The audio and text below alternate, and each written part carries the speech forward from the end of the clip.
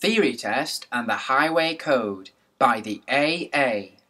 Read for you by Brandon Rees-Taylor on the Jesse Millette YouTube channel.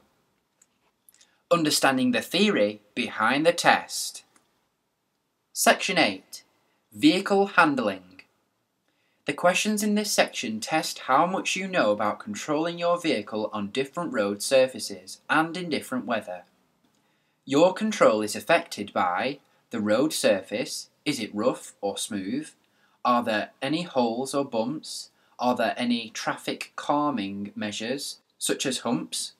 The weather conditions. You have to drive in different ways when there is fog, snow, ice, or heavy rain. Other questions in this section cover driving on country roads, on narrow and one-way roads, humpback bridges, steep hills, and fords. Other questions need practical knowledge, for example, on engine braking, brake fade, and coasting your vehicle. Use the glossary. This section also has some questions on overtaking and parking. Road surface. The condition of the road surface can affect the way your vehicle handles. Your vehicle handles better on a smooth surface than on a surface that is damaged, bumpy, or full of holes. If you have to drive on an uneven surface, keep your speed down so that you have full control of your vehicle, even if your steering wheel is jolted. Take care also when there are tram lines on the road. The layout of the road affects the way your vehicle handles. You may have to adjust your driving for traffic calming measures, such as traffic humps. Traffic calming measures are often used in residential areas or near school entrances to make it safer for pedestrians. Weather conditions. Bad weather, sometimes called adverse weather, such as heavy rain, ice, or snow, affects the way your vehicle handles. If you drive too fast in adverse weather, your tyres may lose their grip on the road when you try to brake. This means the car may skid or aquaplane. Aquaplaning means sliding out of control on a wet surface. Driving in snow. In snow, the best advice is do not drive at all unless you really have to make a journey. If you have to drive in snowy conditions, leave extra time for your journey and keep to the main roads. You can fit snow chains to your tyres to keep their grip in deep snow. Driving in fog. In fog, your field of vision can be down to a few meters. Your vehicle is fitted with fog lights to help you see and be seen in fog.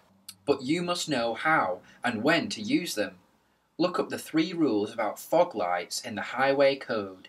You'll see that the key points to remember are: don't dazzle other road users with your fog lights. Switch them off as soon as you can see better, as soon as the fog starts to clear. Remember the 2-second rule. You should double the 2-second gap to 4 seconds when driving in rain and increase the gap by as much as 10 times when there is ice on the road. Country driving. If you have had most of your driving lessons in a town, you may need to know how to drive on narrow country roads. Some are only wide enough for one vehicle, and some are on very steep hills. Your control of the gears, clutch, and brakes will be important if you have to follow a tractor very slowly up a hill. On a steep downward slope, you have to make sure your vehicle does not run away. On country roads, you might find humpback bridges and fords. The signs below warn you of these hazards. On country roads, you might find humpback bridges and fords. Find out what you must do first after you have driven through a ford. Technical knowledge. We have already mentioned engine braking. Understanding how engine braking works is part of good vehicle handling. Note, if you press the foot brake constantly on a long hill, you may get brake fade. If you're not sure, check what that means in the glossary near the back of this book. Note, if you press the foot brake constantly on a long hill, you may get brake fade. Use the gears to control your vehicle on a downhill slope or gradient.